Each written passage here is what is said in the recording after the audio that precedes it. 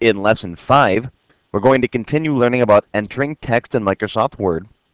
We're going to learn how to use the Tab key to indent your paragraphs, learn about the wrong word form check and the grammar check, the backspace versus delete keys, and the end key shortcut. Continuing on with our business letter, I'm going to press the Tab key to indent the next paragraph.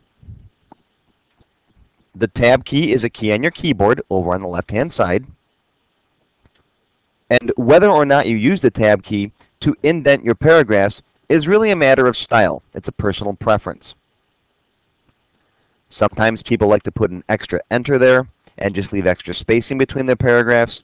Me personally, I'm going to go with tabbing to indent my paragraphs for this business letter. I'll continue typing. I would like to meet with you. Oh, look what happened. The word to is spelled correctly, but it's the wrong kind of to. I should have just to there. If I take my mouse and right-click on the word to, you can see the correct to is right here.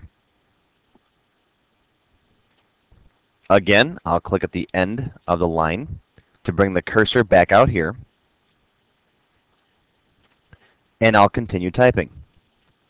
To discuss any questions you might have, period.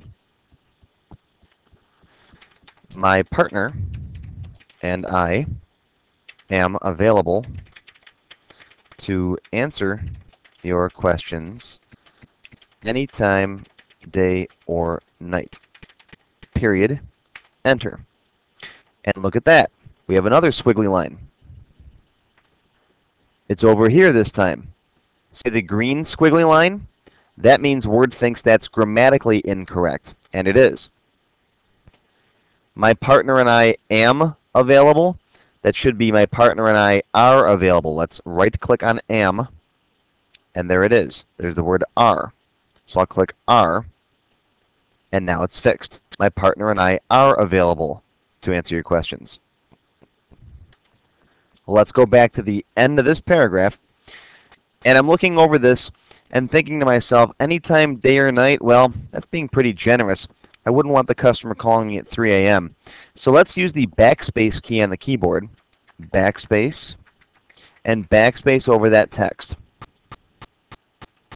And let's type in Monday through Friday from 9 a.m. until 5 p.m. period.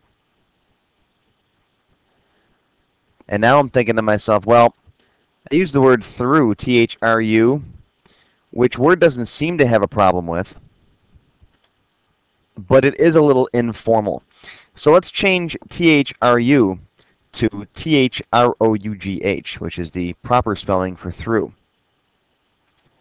Now, rather than backspace over all of this text, I'm going to click right here between the letters R and U.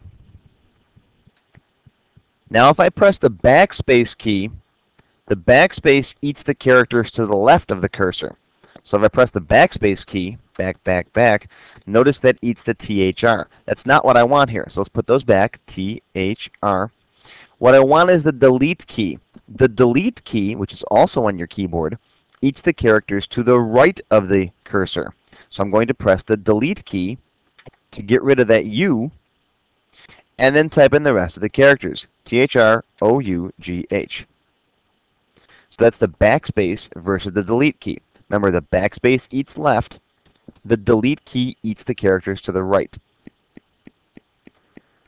All right, let's go back to the end of the paragraph. Now, instead of just taking the mouse and clicking out here, which we could do, that's perfectly fine, what I'm going to do is use a keyboard shortcut. Now, there are a million keyboard shortcuts in Microsoft Word. I'm only going to cover a couple of them today. Look on your keyboard and find the end key, E-N-D, the end key. Press the end key, and that'll bring you to the end of the line. That's the end key.